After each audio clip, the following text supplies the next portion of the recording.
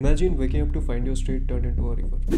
Your home surrounded by water and your city has come to a standstill. Sounds like tomorrow's nightmare, but it is already happening across different cities in India. This monsoon, Punjab faced its worst floods in decades.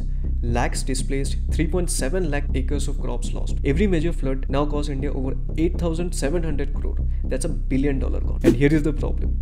Our cities aren't ready. Heavy rains, shrinking wetlands, and old drainage systems mean even normal monsoons now paralyze cities like Delhi, Mumbai, and Bengaluru. Data says Delhi's drains were designed in the 70s for one-third the rain they face today.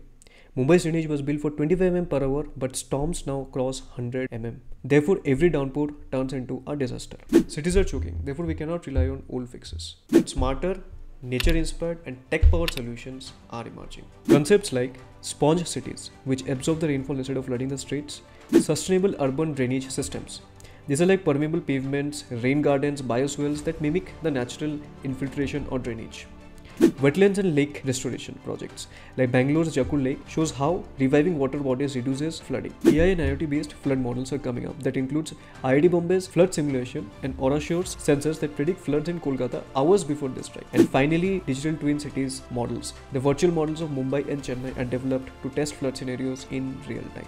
As we stand at the crossroads of India's urban future, the 2025 floods are both a wake-up call and an opportunity. AI, IoT, nature-based solutions and smart policies can rewrite the story. But the next flood won't wait, and neither should we.